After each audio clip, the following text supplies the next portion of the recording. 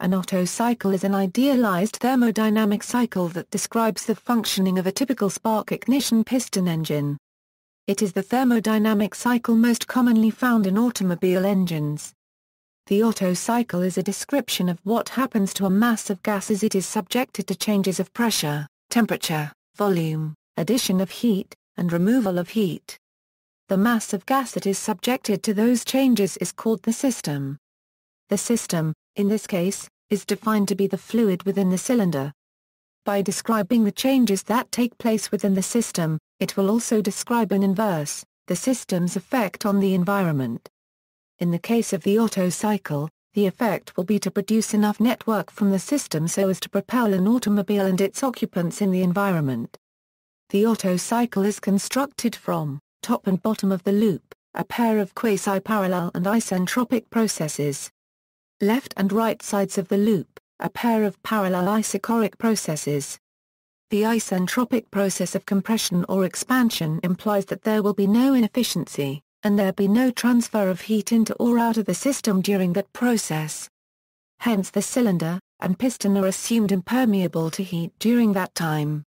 Heat flows into the Otto cycle through the left pressurizing process and some of it flows back out through the right depressurizing process, and the difference between the heat added and heat removed is equal to the net mechanical work generated.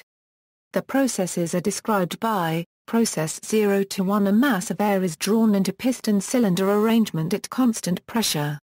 Process 1 to 2 is an adiabatic compression of the air as the piston moves from bottom dead center to top dead center. Process 2 to 3 is a constant volume heat transfer to the working gas from an external source while the piston is at top dead center.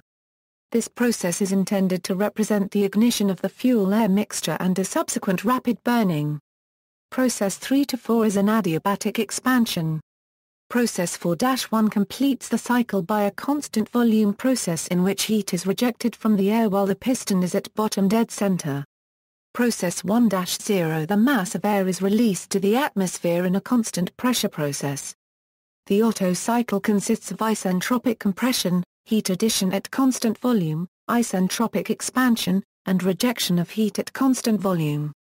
In the case of a four-stroke Otto cycle, technically there are two additional processes, one for the exhaust of waste heat and combustion products at constant pressure, and one for the intake of cool oxygen-rich air also at constant pressure. However, these are often omitted in a simplified analysis. Even though those two processes are critical to the functioning of a real engine, wherein the details of heat transfer and combustion chemistry are relevant, for the simplified analysis of the thermodynamic cycle, it is more convenient to assume that all of the waste heat is removed during a single volume change. A PV animation of the Otto cycle is very useful in the analysis of the entire process. History: the four-stroke engine was first patented by Alphonse Beau de Roches in 1861. Before, in about 1854 Euro 57, two Italians invented an engine that was rumored to be very similar, but the patent was lost. The first person to build a working four-stroke engine, a stationary engine using a coal-gas-air mixture for fuel, was German engineer Nikolaus Otto.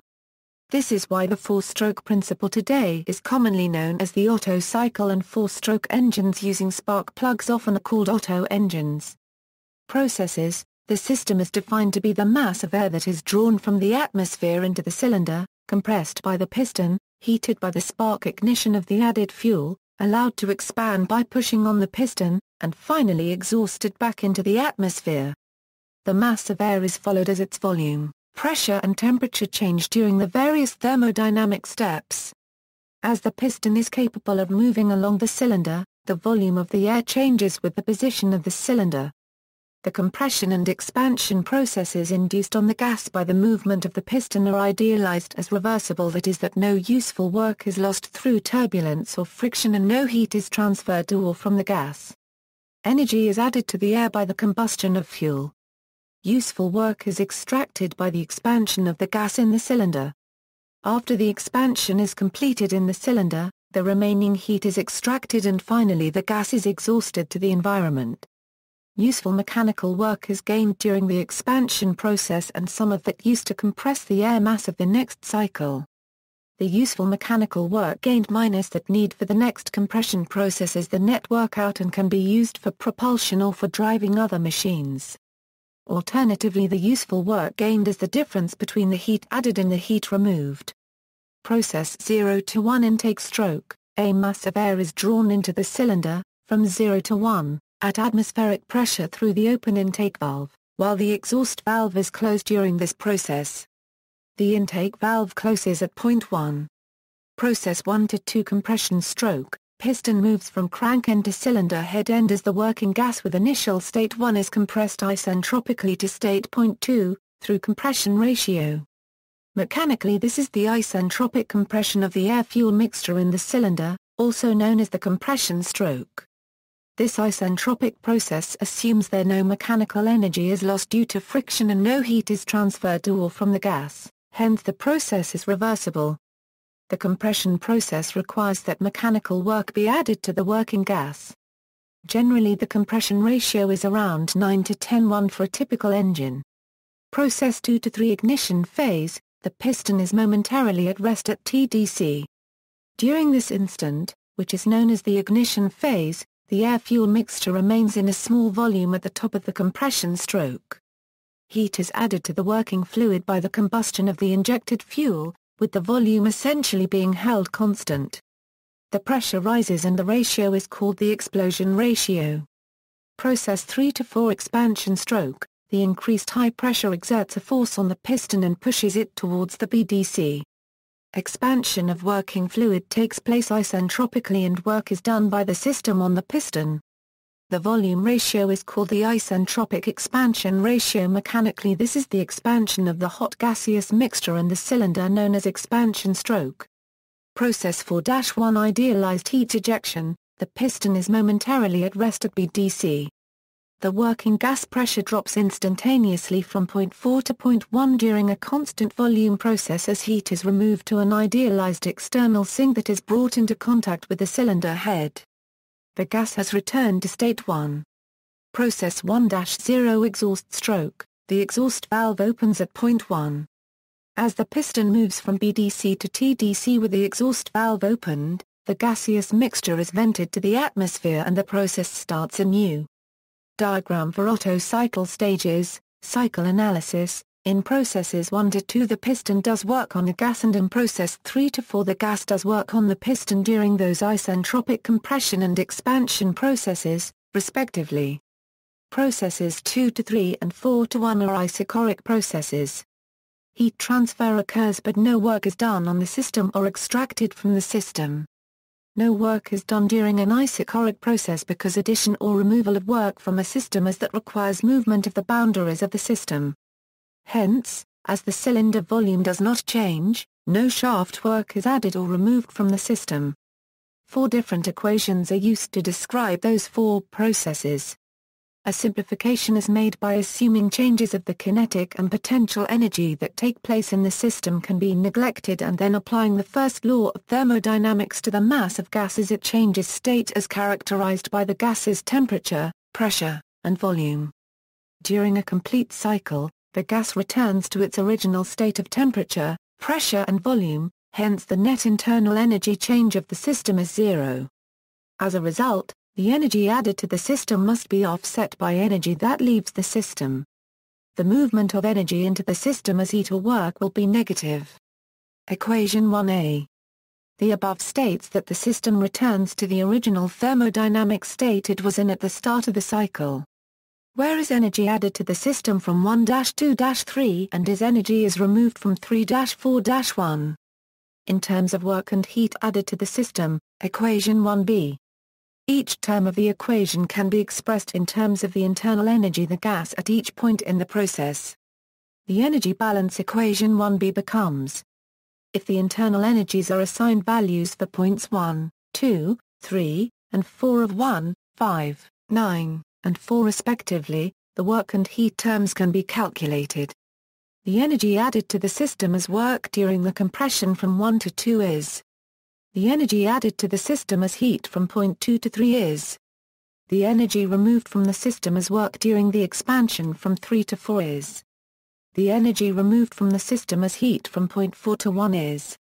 The energy balance is. Note that energy added to the system is negative and energy leaving the system is positive and the summation is zero as expected. From the energy balance the net work out of the system is. The net heat out of the system is. As energy added to the system is negative, from the above it appears as if the system gained 1 unit of heat. But we know the system returned to its original state, hence the total of the heat energy added to the system is the heat energy that is converted to net work out of the system and that matches the calculated value of work out of the system. Thermal efficiency is the quotient of the net work to the heat addition into system. Note, the heat added is assigned a positive value as negative values of efficiency are nonsensical. Equation 2. Alternatively, thermal efficiency can be derived by strictly heat added and heat rejected. Supplying the fictitious values. In the Otto cycle, there is no heat transfer during the process 1 to 2 and 3 to 4 as they are isentropic processes. Heat is supplied only during the constant volume processes 2 to 3 and heat is rejected only during the constant volume processes 4-1. The above values are absolute values that might, for instance, have units of joules and would be of use for a particular engine with particular dimensions. In the study of thermodynamic systems the extensive quantities such as energy, volume, or entropy are placed on a unit mass basis, and so too are the calculations, making those more general and therefore of more general use. Hence, each term involving an extensive quantity would be divided by the mass, giving the terms units of joules per kilogram, meters 3 per kilogram, or joules/Kelvin kg, etc. and would be represented using lowercase letters. Equation 1 can now be related to the specific heat equation for constant volume. The specific heats are particularly useful for thermodynamic calculations involving the ideal gas model. Rearranging yields. Inserting the specific heat equation into the thermal efficiency equation yields. Upon rearrangement. Next, noting from the diagrams, thus both of these can be omitted. The equation then reduces to equation 2. Since the Otto cycle uses isentropic processes during the compression and expansion, the isentropic equations of ideal gases and the constant pressure-volume relations can be used to yield equations 3 and 4. Equation 3. Equation 4. Where is the specific heat ratio? The derivation of the previous equations are found by solving these 4 equations respectively. Further simplifying equation 4, where is the compression ratio, equation 5. From inverting equation 4 and inserting it into equation 2, the final thermal efficiency can be expressed as equation 6. From analyzing equation 6 it is evident that the Otto cycle efficiency depends directly upon the compression ratio. Since the for air is 1.4, an increase in will produce an increase in. However, the for combustion products of the fuel-air mixture is often taken at approximately 1.3. The foregoing discussion implies that it is more efficient to have a high compression ratio. The standard ratio is approximately 10:1 for typical automobiles. Usually this does not increase much because of the possibility of auto-ignition, or knock, which places an upper limit on the compression ratio. During the compression process 1 to 2 the temperature rises, therefore an increase in the compression ratio causes an increase in temperature. Auto-ignition occurs when the temperature of the fuel-air mixture becomes too high before it is ignited by the flame front. The compression stroke is intended to compress the products before the flame ignites the mixture. If the compression ratio is increased, the mixture may auto-ignite before the compression stroke is complete, leading to engine knocking. This can damage engine components and will decrease the brake horsepower of the engine. Power. The power produced by the Otto cycle is the energy developed per unit of time. The Otto engines are called 4-stroke engines. The intake stroke and compression stroke require 1 rotation of the engine crankshaft each. The power stroke and exhaust stroke require another rotation. For 2 rotations there is 1 work-generating stroke. From the above cycle analysis the net work out of the system was. If the units used were mks the cycle would have produced 1 joule of energy in the form of work. For an engine of a particular displacement, such as 1 liter, The mass of gas of the system can be calculated assuming the engine is operating at standard temperature and pressure. Using the universal gas law, the mass of 1 liter of gas is at room temperature and sea level pressure. V equals 0.001 m3, R equals 0.286 kJ/kgK, T equals 293 K, P equals 101.3 kilonewtons per meter. 2 meters equals 0.00121 kilograms. At an engine speed of 2000 rpms there is 1000 work strokes minute or 16.7 work strokes second. Power is 16.7 times that since there are 16.7 work strokes second. If the engine is multi-cylinder, the result would be multiplied by that factor. If each cylinder is of a different liter displacement, the results would also be multiplied by that factor. These results are the product of the values of the internal energy that were assumed for the 4 states of the system at the end each of the 4 strokes. They were selected only for the sake of illustration, and are obviously of low value. Substitution of actual values from an actual engine would produce results closer to that of the engine, whose results would be higher than the actual engine, as there are many simplifying assumptions made in the analysis that overlook inefficiencies. Such results would overestimate the power output. Increasing power and efficiency, the difference between the exhaust and intake pressures and temperatures suggests that some increase in efficiency can be gained by removing from the exhaust flow some part of the remaining energy and transferring that to the intake flow to increase the intake pressure. A gas turbine can extract useful work energy from the exhaust stream, and that can then be used to pressurize the intake air. The pressure and temperature of the exhausting gases would be reduced as they expand through the gas turbine, and that work is then applied to the intake gas stream, increasing its pressure and temperature. The transfer of energy amounts to an efficiency improvement, and the resulting power density of the engine is also improved. The intake air is typically cooled so as to reduce its volume, as the work produced per stroke is a direct function of the amount of mass taken into the cylinder. Denser air will produce more work per cycle. Practically speaking, the intake air mass temperature must also be reduced to prevent premature ignition in a petrol-fueled engine. Hence, an intercooler is used to remove some energy as heat and so reduce the intake temperature. Such a scheme both increases the engine's efficiency and power density. The application of a supercharger driven by the crankshaft does increase the power output but does not increase efficiency, as it uses some of the net work produced by the engine to pressurize the intake air and fails to extract otherwise wasted energy associated with the flow of exhaust at high temperature and a pressure to the ambient. References